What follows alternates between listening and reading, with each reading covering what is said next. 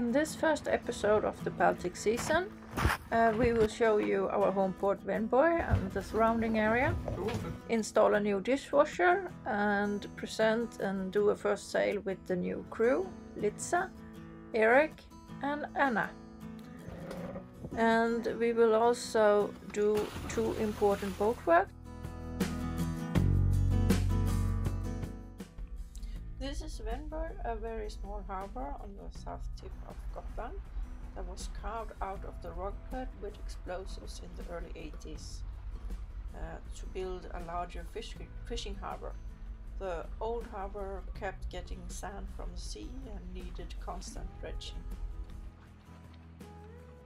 At the time there was plenty of salmon and cod on a bank just outside the bay here. So it was a lot of fishing boats at the time, but the cod disappeared and no fishing boats are left, so we are the only boat, except from the rescue boat, in the harbor all the time. The tires around the harbor may protect from the hard pier, but they do smear black on everything it touches, so use socks on your fenders or do as we do, have some protective planks in between. There is electricity on the dock, and by the little red house you will find fresh water. And it's also there that where the toilet and shower are if you have an access card. Swimming is not allowed, but if the harbor is empty, the water is clean enough so that you can take a swim. It's also quite convenient that you can place a grill next to the boat.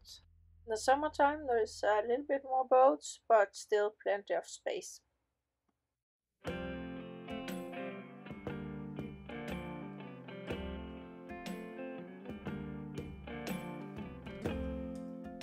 The entrance to the harbor is quite narrow and can be hard to see due to that the wave breaker is built from the material, the masses that was left over when they built the harbor, so you almost pass it before you can go in, but there is a green leading line that you can follow.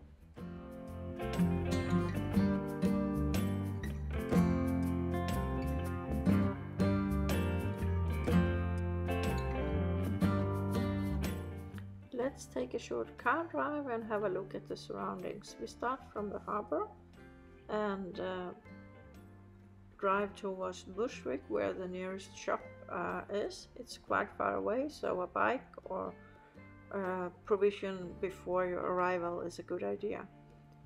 But if you're lucky, maybe one of the locals will give you a lift.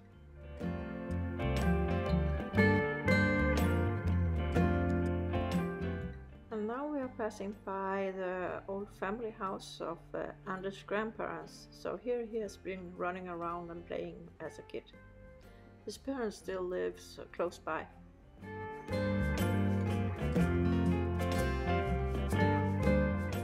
All over Gotland you will find those stone walls that is hand laid. There's a lot of stones that keep coming up off the ground, and they lay like beautiful strings in the landscape. You can also see those wooden windmills. They are special for this area. Gotland is also known for its endemic species of flowers and also butterflies.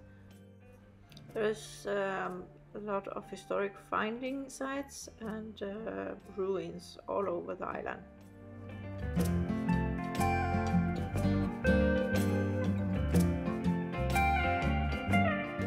Okay, let's return to the harbor and take a short walk to handlar.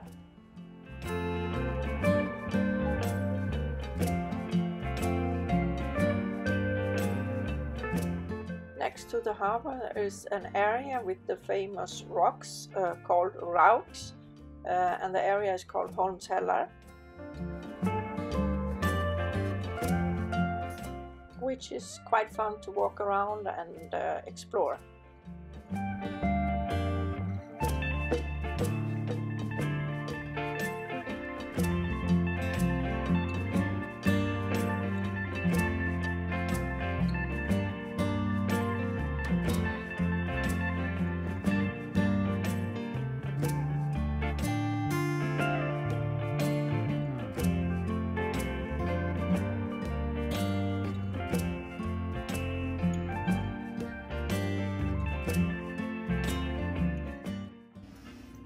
Ja, här håller Anders på och monterar ut den gamla diskmaskinen. Så att vi förhoppningsvis kan sätta dit den där nya. Nu så tror vi kan ta den för hand. Nope. Det är som vanligt när man använder en polygriff så känns det, ja nu går den lätt. Och sen så tar man handen, nope. Vi behöver någonting att hälla ut vatten i lite.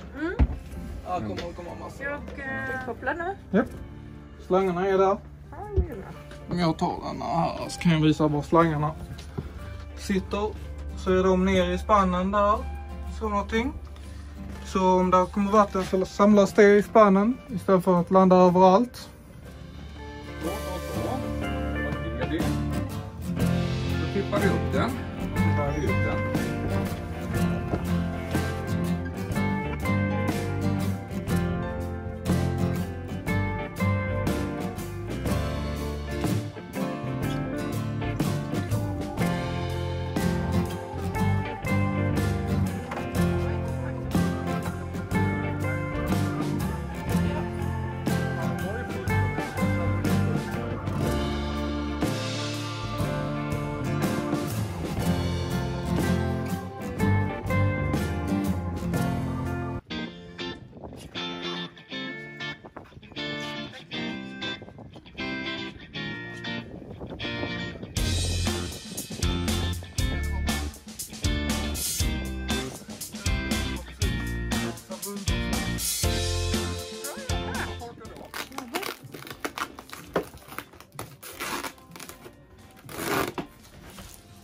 Vad är det som inte är lika?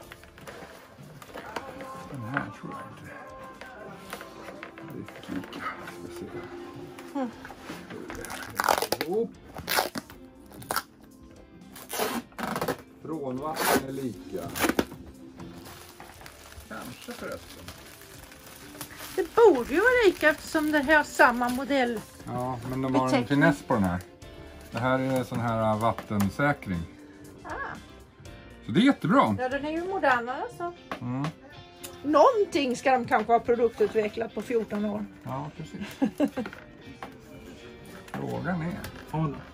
Ja. Gänga. Jo, det kanske. Om vi hittar en sån. Det kan vara bra att kolla.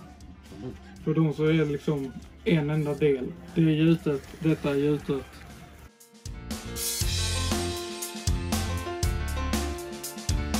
Sådär! Första segelturen sen vi kom hem. Ja, första gången ut på vattnet. Jag säger segling blev det 4 timmar. Nej. Kommer på vattnet åtminstone. Det är lite dimmigt. Vi ska egentligen bara ut och kalibrera autopiloten. Men då ser man att det är lite pådimmigt. Men vi behöver ju öva på att ta loss och lägga till så det är väldigt stilla.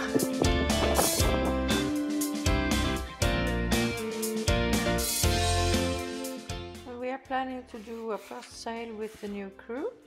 The kids haven't sailed for the past 5 years and it's the first time for the cats, so we went to the boat the evening before so that everybody could get used to it. Runt. Erik och Anna håller på och lindar upp förtöjningarna så vi kan städa och få det snyggt och fint här i sittdörren.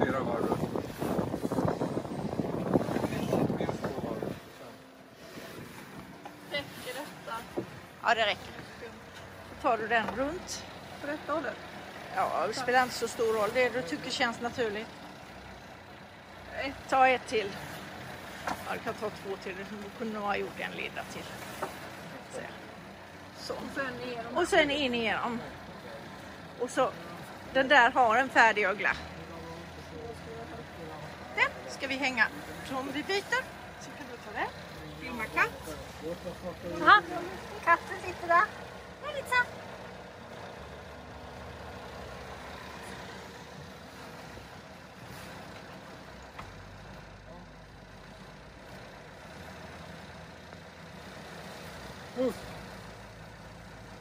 Och så en kvar där. Yep. Det är första gången hon är ute och seglar, så lite rädd fortfarande. Hon sitter i sin bur och håller ut.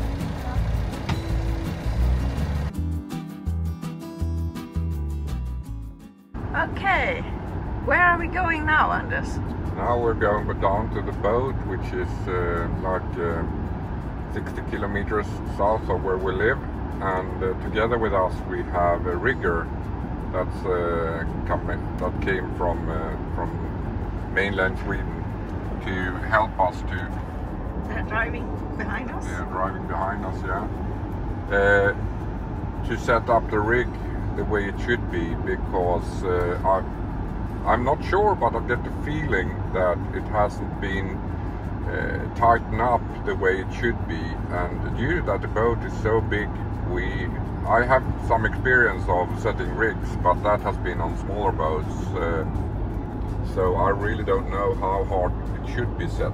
So the guy that came from mainland, he's an expert, so I'll let him do it, and we get a feeling for how it should be set up, and then if we need to change things we can do it ourselves. But for now it will be, I hope, set the right way, which is not the way it is for the moment.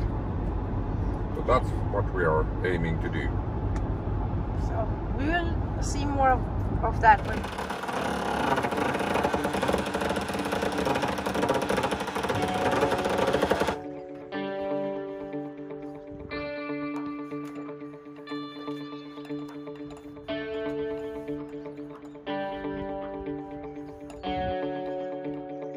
Lagom där. Du mullrar lite. Du ser till att komma ner innan det kommer för nära, va?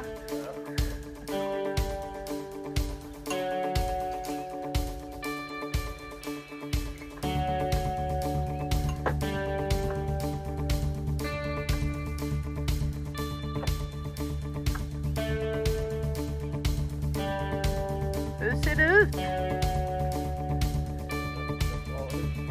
Gör det? Ja, okej. Det känns ju lite betryggande i alla fall. Den håller inte på att trilla ner. Ja, det är bra. Vad har ni gjort hittills? Ja, för tillfället har vi spänt på de nedre undervanten. Eller undervanten. Skapar masten rak. Och sen så ska man krumma till alltihop igen då med undervanten. Bra mycket mer stabilt och hårt för allt den här sättet. Vilket var vad jag trodde också. Okej, vad bra. Det är bra. Upp på så rätt håll. Nu är hårdare på axelstadiet där. Marginellt, men inte så det första och streck. Eftersom de Hur har det gått här i regnet? Det har bra. Det har gått bra. Har du fått spänt upp den? Patienten överlevde. Den gjorde det. Det var skönt att höra. Jag tänkte på att vi befann oss ombord hela tiden. Så. Ja. Men du hittade några saker? Ja, alltså jag har spänt upp. Men de felen som var gjorda sedan tidigare. Ja. De felen. Det är egentligen inget fel. Tittar du på hur danskarna riggar så hänger det som spaghetti. Ja. Det är lite tycka smart det här med riggning. Nu är den i alla fall lite stramare. Jag tyckte jag hörde något om någon mutter och grejer som var dåliga också. Det saknas, man har slarvat bort en låsmutter som ska till, men den båten trillar och masten trillar inte av för att den försvinner. Ja, okej. Så. Men det är inte rätt. Det är inte så som tillverkaren vill ha. Då så, men då har vi fått en åtgärdslista. Ja. Så dessa ska ni byta ut, för det här kommer ni att riva och skära här. Och så Okej. med kläder. Nu sätter jag det bara så att det inte trillar. Så det inte trillar av här. Vad sätter man istället? Förklara för en lekman. Nej, Anders var med på vad jag menar. Det finns såna här flexibla som man bara trär på så. Och så finns det riggar och ett karbord som man spänner. Så det här är lite hedenhöst, de här grejerna. Det är franskt, vet du. Det är tradition och bouquet. Ja, vi tejpar dem i alla fall.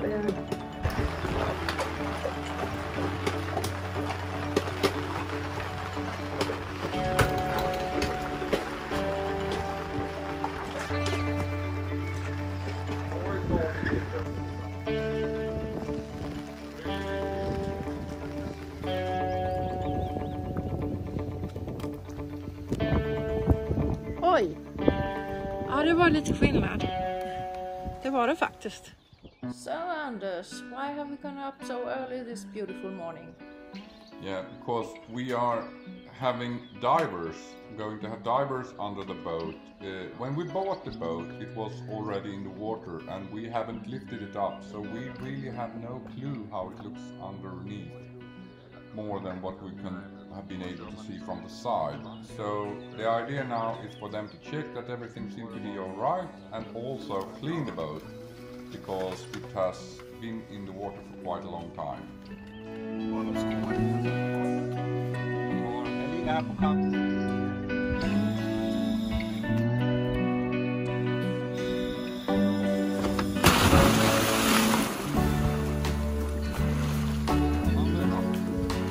Så tog man sig i. Ja.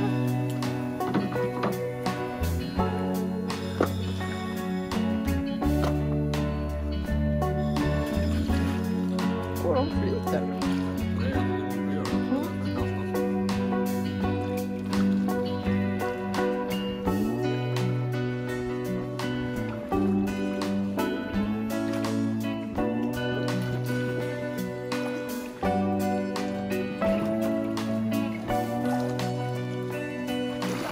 Som man kan se i taktiken.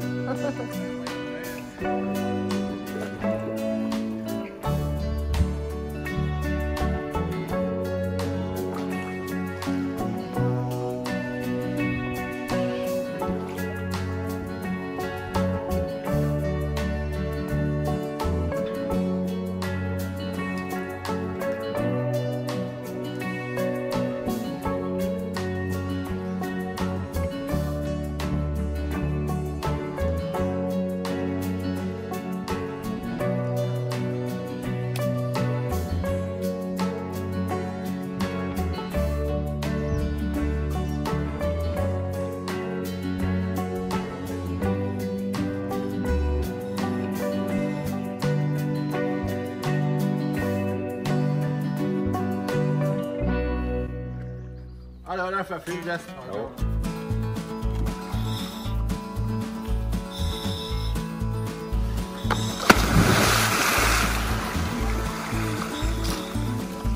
Ja, du fyllde för mycket. Nej. Ja, du fyllde för mycket av det. Ja, det var meningen. Ja.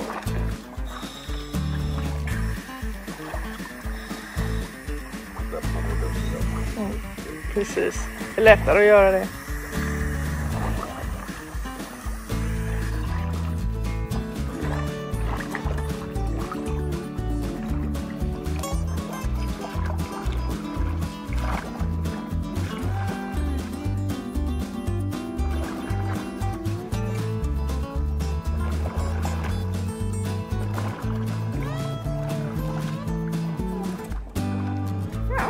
Arbete pågår.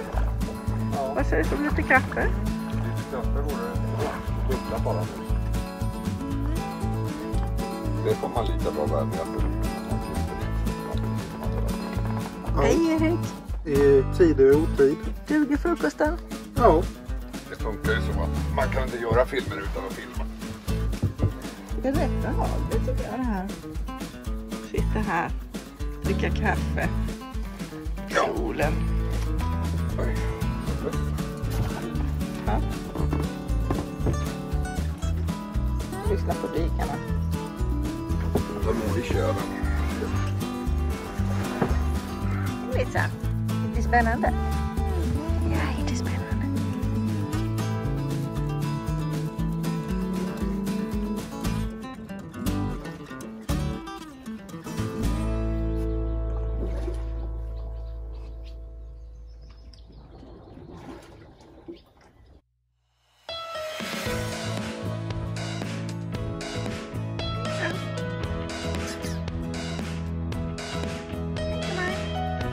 Gitte. Jag tror vi måste börja vända inåt om vi ska vara hemma vid 4:50. Okej, då får vi väl göra det. Då får vi väl göra det. Ja. Vilken fin, kan du berätta vad vi har lite...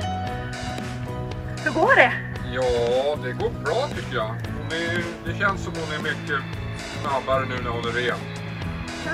Jag ser, det gör tillfället just nu då, 5 knop, men det är för att jag har vridit upp och låter den styra själv.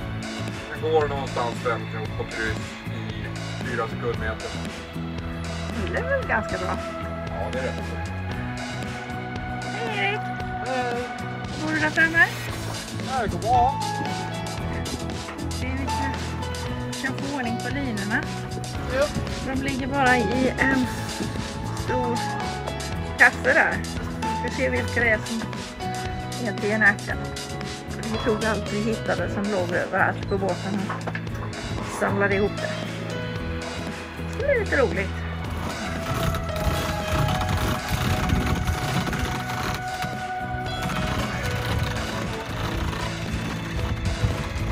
Veva på.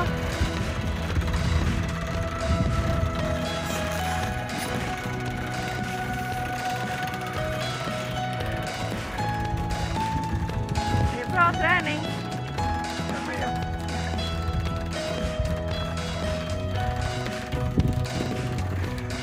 Du kan pumpa så som jag gjorde.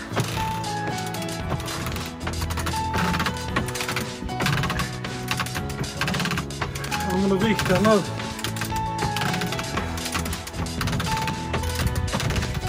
Jag är snart uppe. Ja, Meter till. får veta. Jag tycker det ser ut som en någon annan.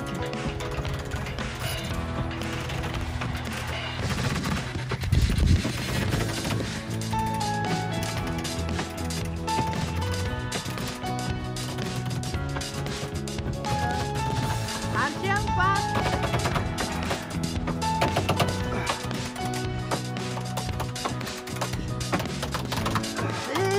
Lite till. Nu är det snart uppe.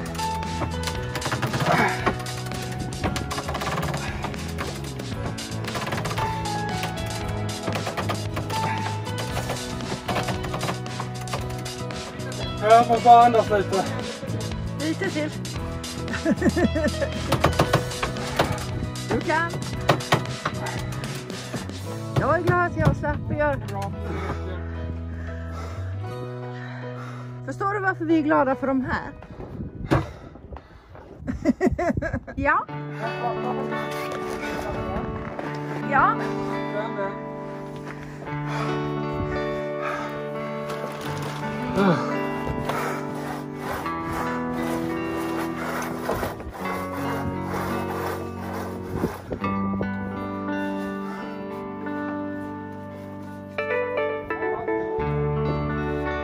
Jag bara tar av den gröna så jag kan använda vinkeln.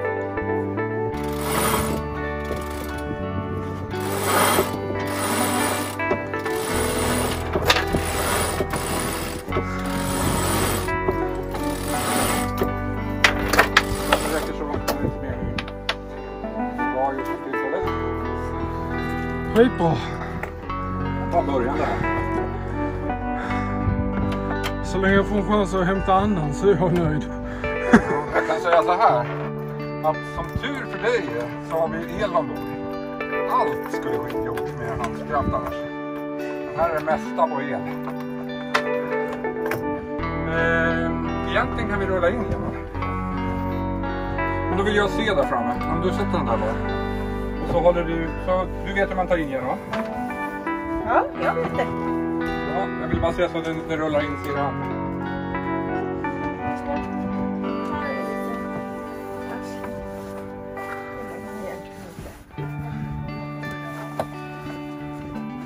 Ja, har lite. Hon har lite trassel.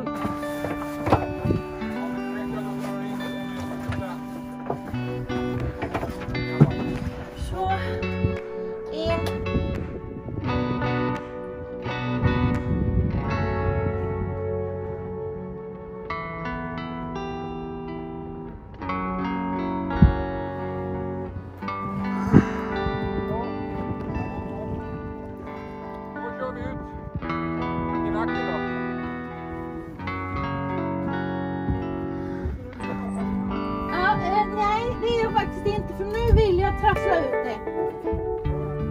Hon vill trassla ut det! Men och så sitter de ihop.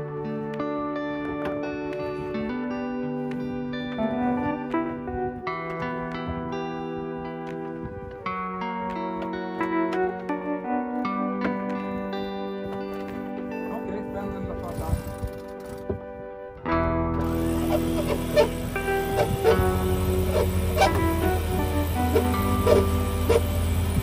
Det var den andra utvecklingen, det tar ju evighet.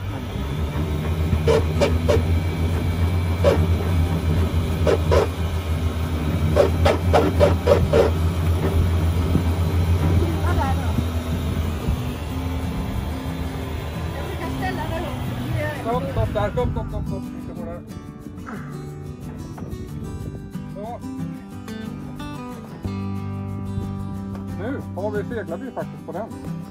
Då ska vi ta och koppla loss den svarta, släppa lite på. Jag kan ta om du håller. Så, loss. Så gör man och då släpper man lite. Släpp ner det. En halv meter eller så. Så då är det bra. Nu kan jag ta fast den. Så tar vi in genom att rulla in den helt.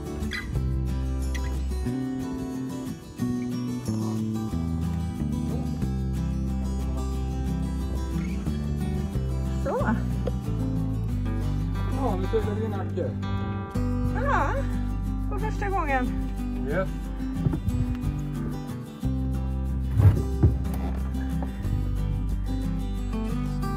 Gjorde du något på farten?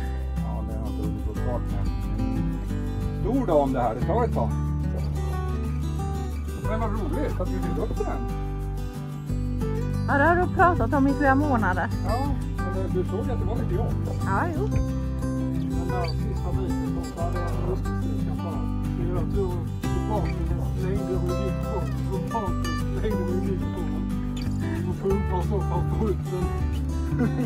Jag var ju smart som tog början. Ja, precis. I början så ligger det mesta i säcken. Precis. Nu är jag färdig så tar jag stället här. Så är det. Ja. Det är bra.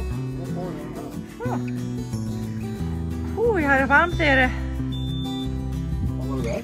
Jag vet inte. Det var vad heter det?